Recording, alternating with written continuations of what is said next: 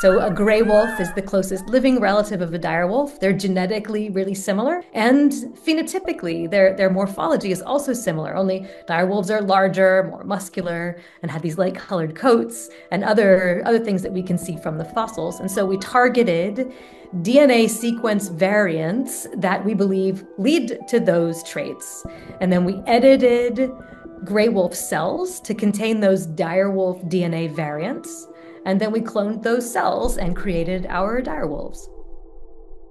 What they've done is use genetic engineering to make a gray wolf superficially resemble a dire wolf, or at least what we think dire wolves might have looked like, because we're not really sure what that is either. And those slight modifications seem to have been derived from retrieved dire wolf material.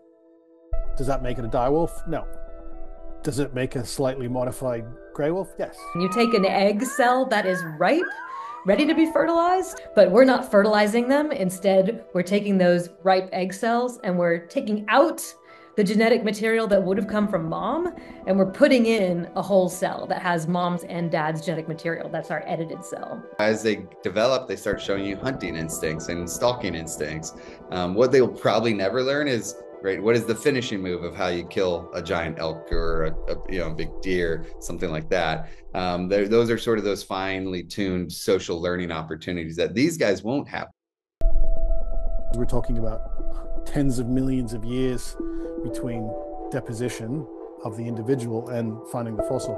So the DNA degradation would mean that if you could get a few base pairs out, you're doing well, and that's not enough to create an entire genome.